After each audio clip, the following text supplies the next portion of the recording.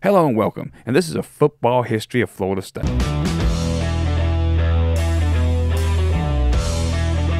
So let's get right into it.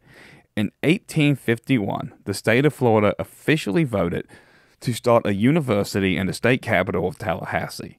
The university wouldn't open for another 6 years, however, as in 1857, the university would officially open its doors. But it wouldn't become the Florida State we all know until 1891, as Florida State at that time would start to call themselves Florida State University and use the mascot Seminole. But it wasn't until 1803, however, that the state of Florida would officially recognize Florida State as Florida State University. As a matter of fact, they would recognize it as Florida State University of Women.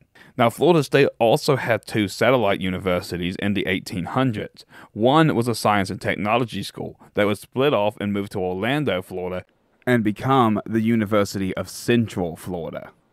The other was a medical school that would split off and move to Gainesville and become the University of Florida. But at this time, Florida State was seen as the Florida State University for Women. The Seminoles were an exclusive girls' school. There were no male students of any kind or color. Now we are jumping way ahead to 1942.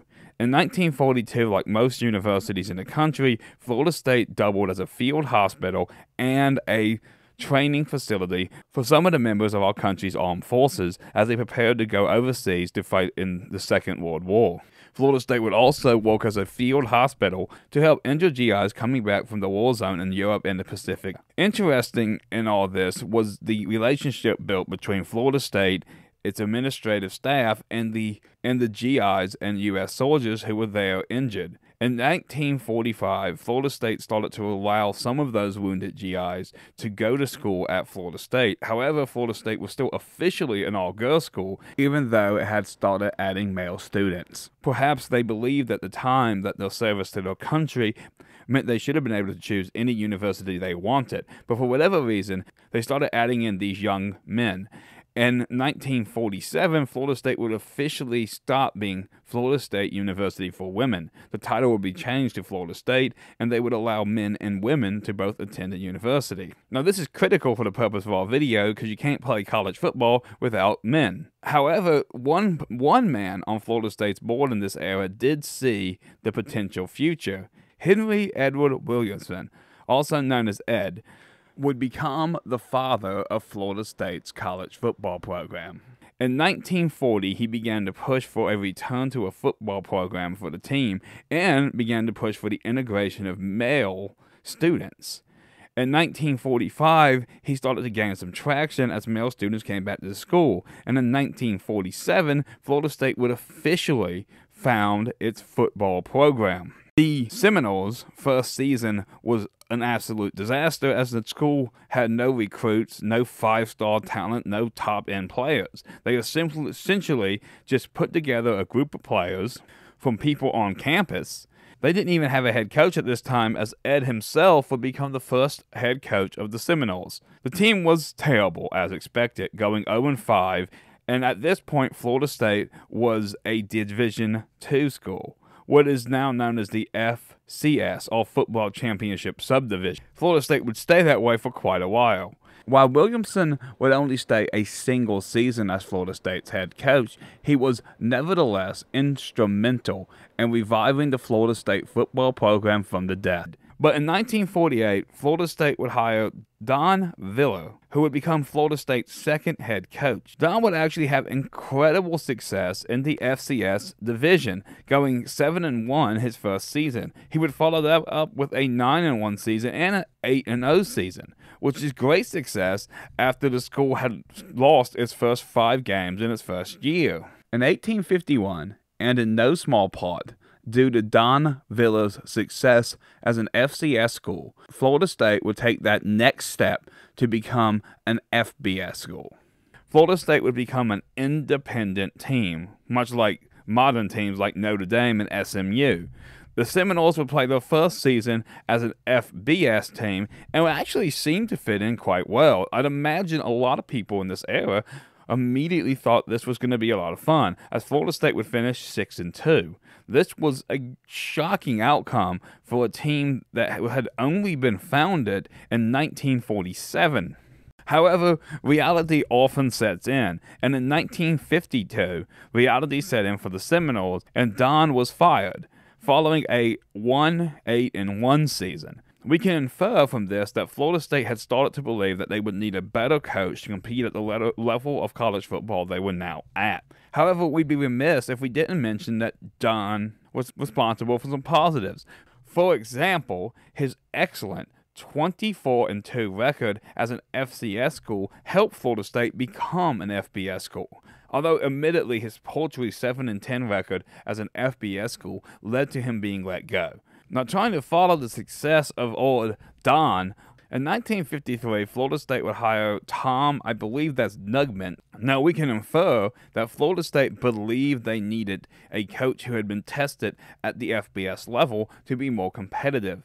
Tom Nugent had been the head coach of Virginia Military University, who would later just become known as Virginia University, who had played in the Southern Conference. The Southern Conference would later be merged with the Southeastern Conference.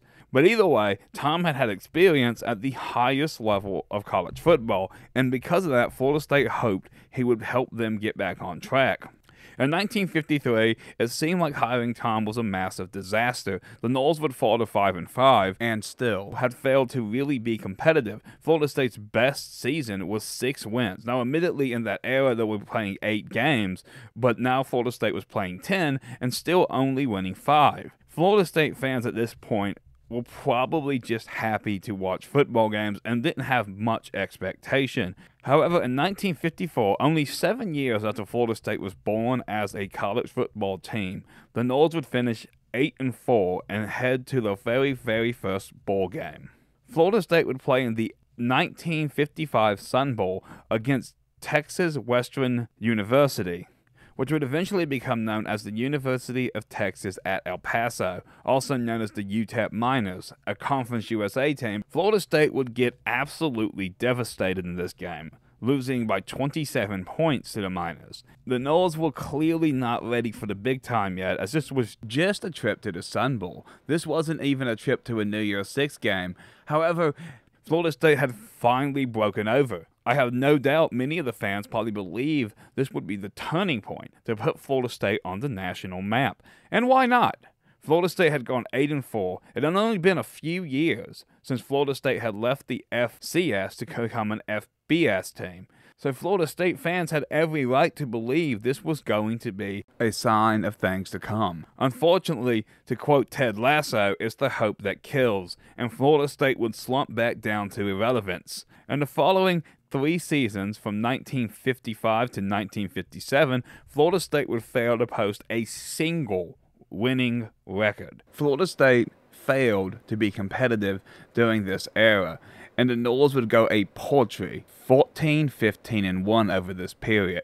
This would lead to Tom Nugent becoming the first lame duck coach in Florida State history. It is true his final season of his contract in 1958, the Noles were able to rise back up to the level of 7-4 and go to the school's second bowl game. The writing was still on the wall for head coach Tom Nugent. It didn't help that Oklahoma State embarrassed the Seminoles, crushing Florida State 15-6, with Florida State getting 2 field goals late fourth quarter after the game was already over. Florida State had seen enough of Tom Nugent, and following the loss, Tom Nugent was fired. In 1959, Florida State would hire Perry Moss. Florida State would have high hopes for the former Heisman Trophy winner, but following a paltry 4-6 start, Perry Moss was unceremoniously fired after only a single season, beginning Florida State's unofficial policy of firing coaches almost immediately if they don't show instant success. This means Florida State was once again searching for a head coach after only 1 season, and following the ridiculously poor Tom Nugent years and the one awful Perry Moss year, it was obvious Florida State needed to get it right this time. In 1960, Florida State would make a great decision by hiring Bill Peterson. Bill Peterson would begin his coaching career as a high school coach, and then would win a national championship as an assistant coach at LSU. Following LSU's national championship season, Florida State would hire Bill Peterson to become the next head coach. Now, Florida State had much more faith in Bill Peterson than it did in Perry Moss, as Bill Peterson's start at Florida State was actually not a whole hell of a lot better than Perry Moss's. From 1960, Peterson's first year, to 1963, Florida State didn't post a single winning record, with a depressing record of 3-6, 4-5, 3-3, and 3 ties, 4-5-1. Florida State would also have 6 ties over this period and finish this long stretch with 17 wins, 19 losses, and 6 ties. Florida State has shown much more patience with Bill Peterson than they had with Tom Nugent or Perry Moss. It was most likely due to his national championship as an assistant coach at LSU. However, coming into season 4, we can easily assume that Bill Peterson was on the ward's largest hot seat due to a complete and utter lack of success over his previous 3 years. But in 1964, everything changed for Florida State. Bill Peterson would lead Florida State to its first victory over the University of Florida, which obviously was a big deal. Peterson would also get the school's first victory over an SEC school. On top of that, Peterson would have a great record of 9-1-1. Also, following an October 10th victory over number 5 Kentucky, Florida State would go all the way up to the number 8 team in the country. Florida State would then beat Georgia, which was the first victory the Seminoles had ever had over an SEC school. The Noles would suffer their very first loss the following weekend, however, against VPI Grand Football. VPI Grand Football would become known as Virginia Tech University. Florida State would be number 1 coming into that game against Virginia Tech, but following that loss, the Noles would lose the coveted number 1 spot. Florida State would go on to beat Southern Miss the next weekend before tying with the University of Houston, beating NC State, Florida, and then shockingly upsetting the 15th-ranked Oklahoma Sooners in the Gator Bowl. The 1964 season was one of the early Seminoles' most crowning achievement and the best season Florida State had had since becoming an FBS school. But it would also allow Seminole fans to hope that Florida State was about to become one of college football's elite. However, in 1965, the Florida State team would implode, falling from a true national championship contender all the way back down to 6-5. In spite of Florida State going to a bowl game, however, this slide would continue in the 1966 season as Florida State would finish 6-5 again. Florida State's most notable victory in the 1966 season was a 23-20 win over the Hurricanes. They would lose the following week to Florida and Virginia Tech again. In spite of the slink back to mediocrity, however, Florida State had been growing in popularity. In their earlier bowl appearance, the Noles only had 3,000 people in attendance, with only a few hundred of those actually paid. By the end of this season, Florida State had 30,000 paying people in Florida State's Doak Campbell Stadium. This meant Florida State's audience was also growing. Notre Dame would claim the national championship in the 1966 season. Florida State would finally begin to turn things around, though, in the 1967 season. The Seminoles and Old Billy would go 7-2-2. The Seminoles will open the 1967 season with a shockingly one-sided defeat to Houston before tying number 2 Alabama. Florida State would drop a game the very next weekend to NC State before rolling off 7 straight victories in order to head to the Gator Bowl against 10th-ranked Penn State. Florida State would end up dropping the Gator Bowl to 10th-ranked Penn State, but again, you can see the growing numbers. This game had 70,000 people there, all paid, and was on ABC, one of the first televised games for the Seminoles.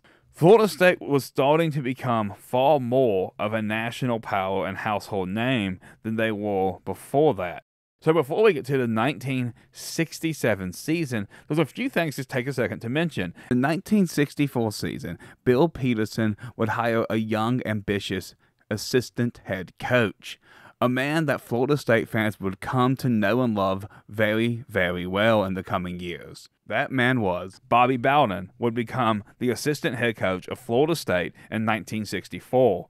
In 1967, Bill Peterson would become the first major coach at a major university to recruit an African-American football player. In 1967, the Seminoles would sign Ernest Cook as a fullback, making Florida State one of the first universities to have an African-American player on its team.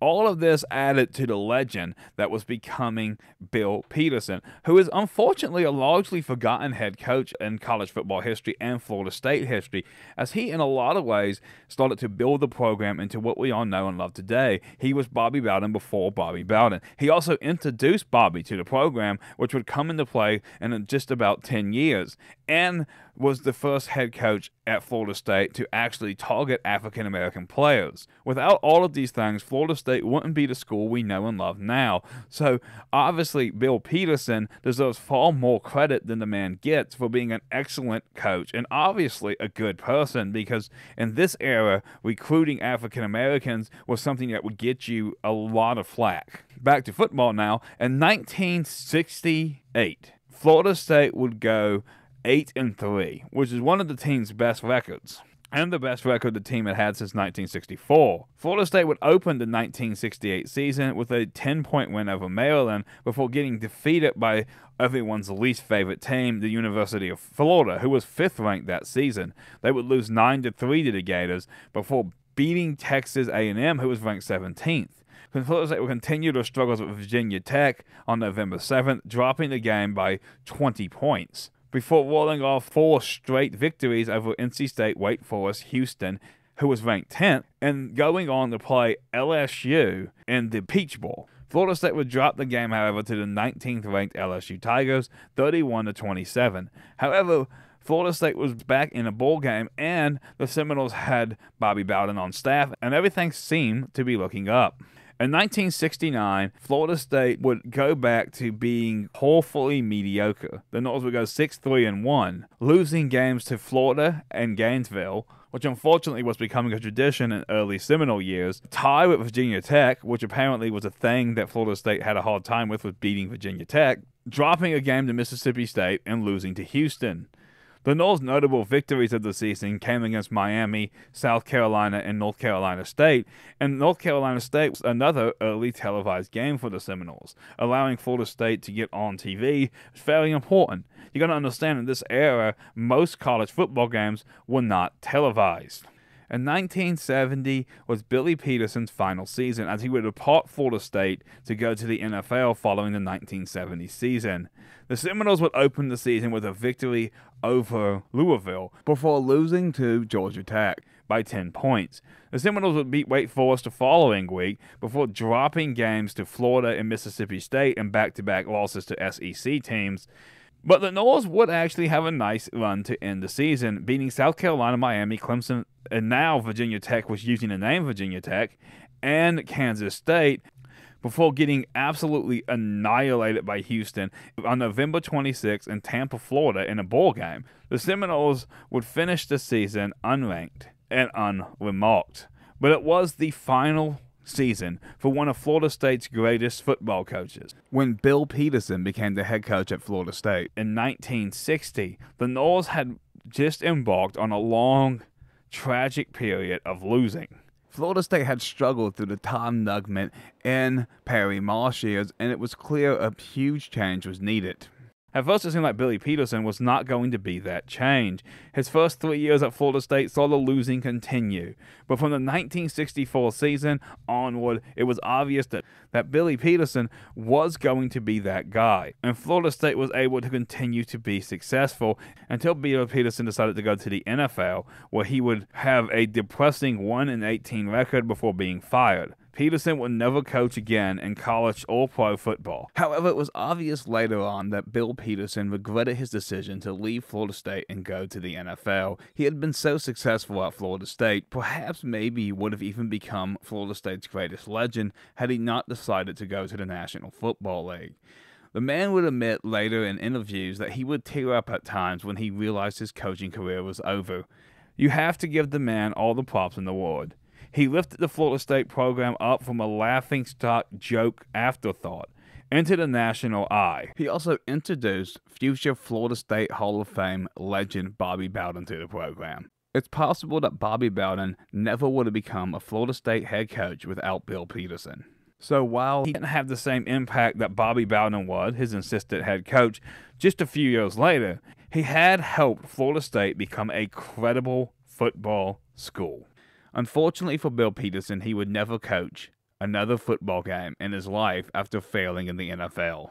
Following the departure of Billy Peterson, Florida State would hire Larry Johnson to be the next head football coach, and at first it seemed that Larry Johnson was the right man for the job. Florida State would open up Larry Johnson's first season as head coach at Florida State by rolling off 5 consecutive victories, beating teams like Southern Miss, Miami, Kansas, Virginia Tech, and Mississippi State. However, the evil that was Florida would welcome Florida State into Gainesville in front of 65,000 people and lose 17-15. The Seminoles, however, at this point were 6-1 before beating South Carolina to go to 7-1. Struggles would continue as they would lose to Houston and drop another game to Georgia Tech. And Florida State would get back on track, beating Tulsa and Pittsburgh. This would send Florida State to their first appearance in what would become known as the New Year's Six game. On December 27, 1972, Florida State would play 8th-ranked Arizona State, a game they would lose by a single touchdown. And the Seminoles would have 2 televised games this year as well. Everything still seemed to be looking up. This was easily Florida State's most impressive bowl appearance in their time as a college. Overall, a fantastic season for the Seminoles, and no reason for anyone to assume Florida State was about to fall off. In 1972, Florida State would finish their season 7-4. The Seminoles would again start the season with 5 consecutive victories, before again losing to Florida on October 7th. This seems to be becoming a tradition. Florida State would get back on track just like the year before, rolling off 2 consecutive wins before again losing back-to-back games, this time to Auburn and Houston. Florida State would beat Tulsa to end the season again by a field goal before losing their bowl game to South Carolina 24-21. But still, there was reason for hope. So let's take a snapshot here before we go on to the next season. So very quietly, from 1964 to 1972, Florida State had become a very successful football program, going 62-26 over this period. So Seminole fans at this time had every reason to believe they were actually a pretty good football team. However, unfortunately, the bottom was about to fall out. In 1973, Florida State went a depressing 0-11. Florida State would lose games to Miami, Wake Forest, be shut out by Kansas, demolished by Houston, and absolutely embarrassed by Florida and Gainesville. This would also be Larry Jones's final season, as he was fired following the conclusion of an 0-11 season. As Florida State would hire Darryl Mundra, who had been fairly successful head coach at Western Illinois, going 39-13. However, Darryl would absolutely shit the bed as Florida State's head coach, which for us Seminole fans is the greatest thing that could have happened because it allowed the doors to be open to what happened next. But before we get to what happened next, let's talk about Darryl the Failure. Darryl the Failure would be absolutely annihilated his first year at Florida State, losing 7 straight games to start the season. This included notable losses to Pittsburgh, Florida, Alabama, and Auburn, before shockingly upsetting Miami to win the only game of the season he would win before losing 2 more games to Houston and Virginia Tech. Darryl had proven to be an underwhelming head coach right off the bat. However, Florida State decided to give him a second season. Once again, as we point out, Florida State's tradition is that you don't get very long if you're not winning. Willie Taggart isn't the first head coach to want to get 2 seasons. Darryl also only got 2 seasons, and in the second season, Darryl went 3-8. Nowhere near good enough to keep his job. He would lose the opener to Texas Tech before beating Utah State before rolling off 5 straight losses. I'd imagine following the end of the 5th straight loss, Florida State was already looking for a new head coach. Florida State would also continue the losing ways to Florida, as it had now been years, almost a decade, since the Seminoles had managed to beat the Gators. Florida State would shock everyone by upsetting number 19 Clemson 43-7 before finishing with losses to Miami, Mississippi State, and beating Houston. This would be the last season for Darrell as Florida State's head coach. Though Florida State had fallen back down after having a fantastic period from 1964 to 1972, from 1973 until 1975, Florida State had gone 4-29. It couldn't have been more obvious at this point a change was needed. And for that change, Florida State reached out to West Virginia head coach and former Florida State assistant coach, Alabama University alumni, Bobby Bowden. Bobby Bowden had shown great success at West Virginia. So much so, in fact, that Florida State thought he could be the answer to solve the Seminoles' problems. Bobby had gone 42-26 at West Virginia. It's also worth mentioning that following the devastating plane crash at Marshall University that killed their entire football team, Bobby Bowden allowed Marshall to have his playbooks. This is unheard of, as West Virginia and Marshall were huge rivals in the era. To give you an example, this would be like Alabama giving Auburn access to all their playbooks after a plane crash, or Florida State allowing Miami to have access to all of our plays after a plane crash. This was something that would never happen today and continues to show what kind of a class act Bobby Bowden was. B? Coach Jack Lingle. Jack, Bobby Bowden. Bobby Bowden. Pleasure to meet you. It's a pleasure to meet you. Bobby, thank you for taking the time with us today. My pleasure, not a problem. All right. Yes, sir. So, I can't wait to hear. What can I do for you boys? We're thinking about adopting the Veer this year. And I understand that to be your bread and butter, as it were, so... Playbooks, research, game film. Need anything copied or dubbed, just see Kitty down the hall. Coach, you serious? Sure. We don't play y'all this year, so what the heck, have at it.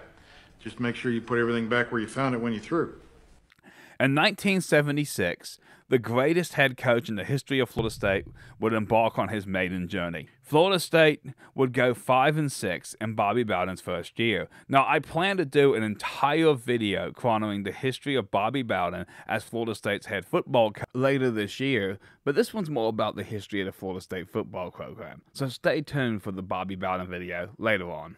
So in Bobby's first season at Florida State, the Seminoles would drop their first 3 games, which had to be pretty disappointing for Seminole fans following the massive failure of the last few years. Florida State's notable losses in those first 3 games were to Miami and Oklahoma. Most embarrassingly was the absolute destruction Bobby Bowden caught at the hands of the Hurricanes, losing 47-0. But Florida State would show some flashes of the team they would become under Bobby, as 2 weeks later, on October 9th, Florida State would head to play 13th-ranked Boston College and absolutely annihilate them, a tradition that seems to have continued even to this day, as Florida State has pretty much dominated Boston College for decades. Florida State would win 28-9 before losing yet another game to Florida. It had now been years since Florida State had beaten the Gators. Losses to Auburn and Clemson also made sure that Florida State would miss a bowl game. However, Bobby Bowden showed some life at the end of the season, rolling off 3 straight wins over Virginia Tech, North Texas, and Southern Miss. Bobby Bowden's first season would have definitely given Florida State fans reason to be hopeful. Because remember, Florida State's previous 3 seasons had led the Seminoles to going a shockingly disgusting 4-29. Bobby Bowden totaled the win total of his 2 predecessors in only 1 season. Florida State fans would not have to wait long for their optimism to pay off. In the 1977 season, Florida State would take the first steps to becoming the superpower they would become. Florida State would absolutely dominate in 1977. Florida State would go with shocking 10-2. And any question about whether or not Bobby Bowden was the man to fix this program was gone. Florida State would open the season with a crushing win over Southern Miss, before beating Kansas State, losing at home to the Hurricanes by a touchdown, beating a ranked Oklahoma State, Virginia Tech, and finally, to what must have felt like an eternity, in Gainesville, Florida State on ABC in front of a national audience was able to pants the University of Florida 37-9. Bobby Bowden had already proven himself in only his 2nd season as the future head coach at Florida State. Florida State would head to the first bowl game in almost 4 years and absolutely annihilate Texas Tech 40-17. Bobby's success this season had put Florida State back on the map and made Florida State relevant after almost 4 years of mediocrity. The Seminole program was not seen as a force to be reckoned with yet, but it was quickly becoming that. In 1978, Florida State and its legendary head coach Bobby Bowden would actually take a tiny step back, as Florida State would go 8-3. Well, don't get me wrong, this was still great for the Seminoles given how the success of recent years had gone. Florida State would have no victories over ranked opponents in the 1978 season, only playing one single game against a ranked opponent in which they would lose 7-3. Florida State was still only half-baked. They were not the dominant superpower they were just about to become. But in 1979, Seminoles would finally take that next step to college football superstardom, as the Noles would finish their first perfect regular season in school history. Florida State would actually only even be challenged in 3 games that year and would get their second consecutive win over Florida and second consecutive win over Miami. Florida State on January 1st would head to play number 5 Oklahoma in the Orange Bowl, a chance for Florida State to claim their first national title. The Noles would go up 7-0 in the first quarter before allowing Oklahoma to score 17 consecutive points in the second quarter. The Sooners would carry that 17-7 lead into the fourth. Oklahoma would tack on a final touchdown to win 24-7. Ending Florida State's hope to win their first national championship in school history. While I'm sure losing what amounted to a national championship game was a crushing disappointment, it made a statement to all of college football, and that statement was Florida State had arrived. But in Bobby Bowden's own words, Florida State would not become a college football superpower, in his opinion, until the 1980 season. Florida State would start the 1980 season ranked 13th. The Noles would roll off 3 consecutive wins to start the year, but in a shocking turn of events against East Carolina in a 63-7 victory, the Seminoles' starting center and backup center would be hurt. Get the picture. At that time, Florida State did not have a big name with the big people. You know, and so we had opened the season. We won our first game, won our second game, won our third game, and then the third game, our center tore his knee up, and he's out for the year. So we put our second team center in there. Well, 5 plays later, he sprains his ankle. He's out. He can't walk. Now we don't have a center. But we had worked our right guard, our starting right guard. We had practiced him snapping the ball just in case that ever happens. If you notice, you hardly ever lose centers. You lose running backs, you lose linebackers, but you hardly ever lose a center. We lost 2. You think a quarterback's valuable? Who you think gives him the dadgum ball every dadgum play? That center starts every play. But anyway, this guard starts the game. It's in the fourth quarter. We're beating them 40-something-0, so we win anyway. You know, we win anyway. And so then we go back next week we're going to play Miami in Miami. And this time Miami wasn't very good either. This is back when neither one of us was very good, you know. And I think we were probably 10 or 12-point favorites. Well, dadgummit, okay, this guard's going to have to start center. But he'll be okay. You know, we'll beat Miami, you know. So we go down there and play them. We fumble 10 times just between the snap of the quarterback and the center. We fumble 10 of them. They get 5 of them. They upset us 10-9, you know. The next week, we're going to play the number 3 team in the nation, Nebraska, at Nebraska. Now, back in those days, people don't beat Nebraska out there. Now, lately, they've been getting on them a little bit, but you just don't beat them out there, you know. So we just lost the game 10-9 to Miami, and I ain't even got a dadgum center. And I remember getting our coaches together and said, man, we got 2 centers on our freshman team. And one of them was a center we'd signed out of Ohio, about 6'3", about 235, and big, nice physical kid. Now listen, 6'3", 235 back in 80, that was big. You can't even play now unless you're 300 on the line of scrimmage. If you ain't 300, you might as well forget it, you know. Well, anyway, but he had this big center from Cincinnati. Then we had a walk-on kid from Savannah, Georgia, you know, non-scholarship. And well, we had no choice. Coaches, get those 2 centers and work them equally. Give him 5 snaps and give him 5. Then give him 5 and just remember, at the end of the week, we're going to decide who starts. So they did that. Thursday rolled around. All right, coaches, who we going to start center? We all agreed that walk-on. That walk-on don't ever fumble. He never misses a snap. The other kid, he can block, but Dad give me a fumble every 5th time. So we got to go with this boy that can snap the ball. So we go up to Nebraska, and of course they're heavy favorites, and they got us 14-0 first quarter. They're going to beat us pretty good, 14-0 the first quarter. Well, we hang on, and we kick a field goal right before the half, go out 14-3. We come out the second half, and our defense starts really playing good. We kind of shut them down. We finally eked in a touchdown. We kicked 4 field goals that day, and we upset them. They had the ball on our 1-yard line. It showed it in that film a while ago.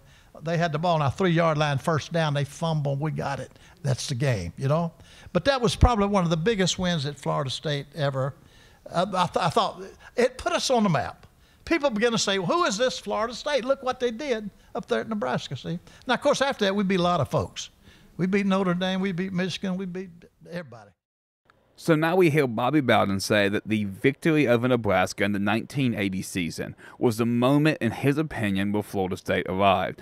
I still would have to argue a little bit that playing in what was a de facto national championship game at the end of the 1979 season most likely heralded Florida State's arrival.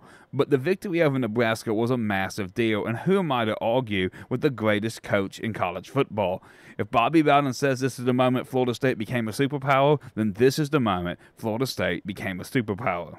Florida State would continue the success the rest of the year as they would head to Gainesville and get their 3rd consecutive victory over hated rival Florida. Following this victory over Florida, Florida State would move up to number 2 as they would play number 4 Oklahoma in the Orange Bowl. Now, for a second time in Bobby Bowden's career and a second time in 2 years, Florida State was facing Oklahoma and what likely would give them a national championship. This time, neither team would find offensive success in the first quarter, as Oklahoma would take the lead, scoring a field goal to start the second. Florida State would respond by scoring a touchdown to go up 7-3. However, the Sooners would answer that in the early third quarter, scoring a touchdown to go up 10-7.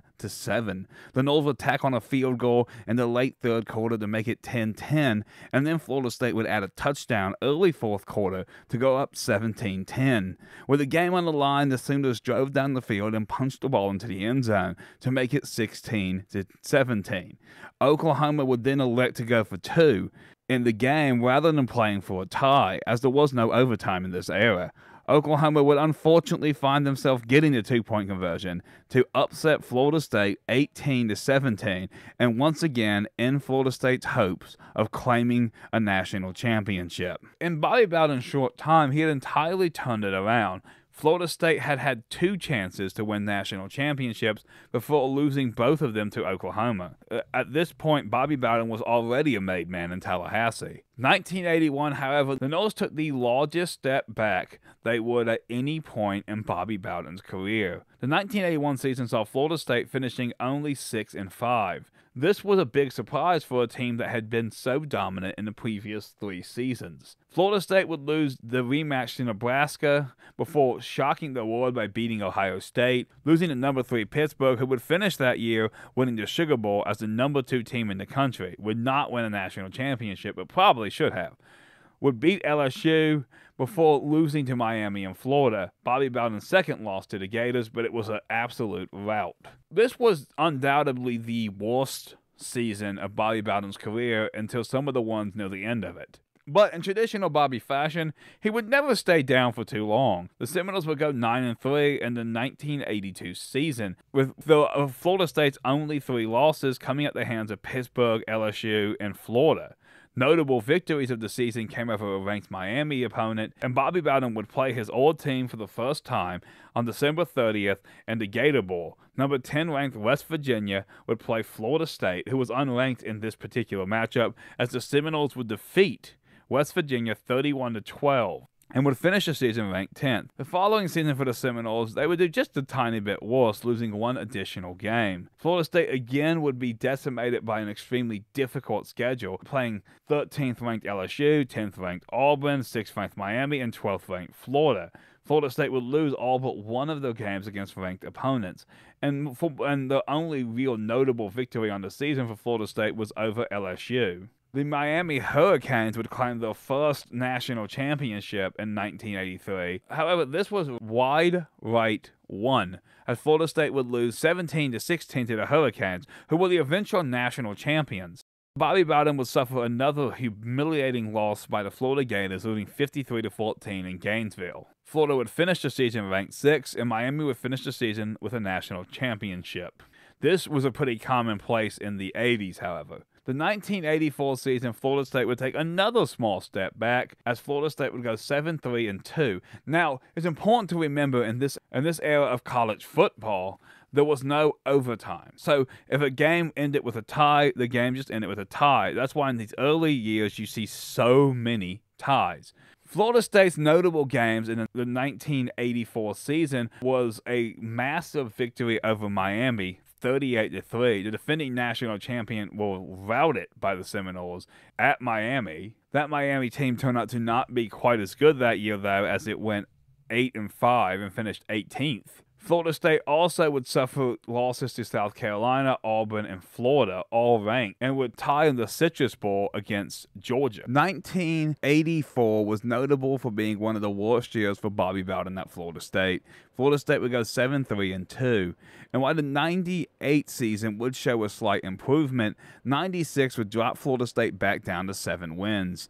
Fortunately, however, 1996 would mark the end of about 6 years of mediocrity for Florida State. During this period, Florida State only had 2 9-win seasons and only finished in the top 15 twice over that period. It was probably the worst period in Bobby Bowden's career at Florida State until the last couple years before he was forced out by Jimbo Fisher. In 1987, Florida State would go 11-1. Now, I do know that Bobby Bowden said in an interview that he will claim this as a national championship season on his gravestone. In 1987, Florida State opened the season with 4 consecutive wins, the most notable of which coming against Michigan State. But the game that cost Florida State the national championship and the de facto national championship game of that year was played October 3rd at 2:30 p.m. at Doak Campbell Stadium, as Florida State would play rival Miami. And what was a very competitive, all-time great game, Florida State would possess the ball with the clock running out, down 26-25. Florida State would trot Raiders legend and Florida State's legend kicker Sebastian Jankowski onto the field to attempt a shockingly short 39-yard field goal. However, in Florida State's grim tradition, the field goal would sail slightly wide right, leaving Bobby Bowden staring up at the scoreboard confused, as Florida State would drop the game 26-25 to the Miami Hurricanes. Bobby Bowden would say in a later interview he will claim this national championship on his gravestone. In typical angry, very good team fashion, Florida State would win their next 5 games by 14 or more, with 4 of those 5 games being won by 40 or more. Florida State would then go play 5th-ranked Nebraska in the Sun Bowl, where the Seminoles would actually beat the Cornhuskers 31-28. However, Miami would play number 2 Oklahoma in the Orange Bowl and would beat them 20-14. This meant that Miami was a unanimous national champion. Florida State really should have claimed this national title that year. If it wasn't for a small missed field goal, Bobby Bowden would have won his first national title. Every bit as dominant and every bit as good the following season, Florida State would go 11-1 for a second straight year, with again Florida State's only loss coming at the hands of the eventual national champion runner-up, Miami. Florida State started the season ranked number 1, while Miami started the season ranked number 6. However, in front of 77,000 people, Florida State was pantsed by last year's national champion, as Miami crushed Florida State 31-0. Florida State would not lose another game the rest of the season, including a victory over Auburn in the Sugar Bowl. But unfortunately for Florida State, the absolute devastation by Miami was not something Florida State was ever able to overcome, as the Seminoles would rise to the number 3 team in the nation, but never surpass that to become the number 1 team. Bobby Bowden's dominance would continue all the way up to the 2000 season. Florida State would continue their success in the 1989 and 1990 seasons. However, both seasons they would drop 2 games, falling short of playing for a national championship. In the 1991 season, Florida State would go 11-2, with both losses coming to in-state rivals Florida and Miami. The 1991 season is another season where Florida State could have won a national championship. If not for a missed field goal against Miami, the Seminoles likely would have become a national champion. Miami again would eventually end up winning the national championship in this season, when they would have crushed Nebraska 22-0. But most interesting of the 1991 season is it was Florida State's last year as independent, as Florida State's massive success over the previous 5 years had caught the attention of the Atlantic Coast Conference. The ACC was looking to expand in this era and was eager to add Florida State as one of their big teams. Florida State would officially play their first season as an ACC team in the 1992 season. Bobby's infinite success up to this point and complete turnaround of the Florida State program would actually continue. Florida State would finish the 1992 season 11-1, as again a missed field goal would send Florida State home with a loss against hated rival Miami, who would then lose to Alabama in a de facto national championship game. Still, we hadn't reached the point of the BCS where national championship games were actually played. Unfortunately, Florida State field goal struggles cost them a chance to win a national championship in the 1992 season. Now, it remains to be seen whether or not Florida State would have beaten Alabama had they played, or if there was a BCS title game, whether or not Florida State would have played Alabama in that game, or Miami would have played Florida State in that game. So there really is no way to tell how that title would have been played out had things have gone differently.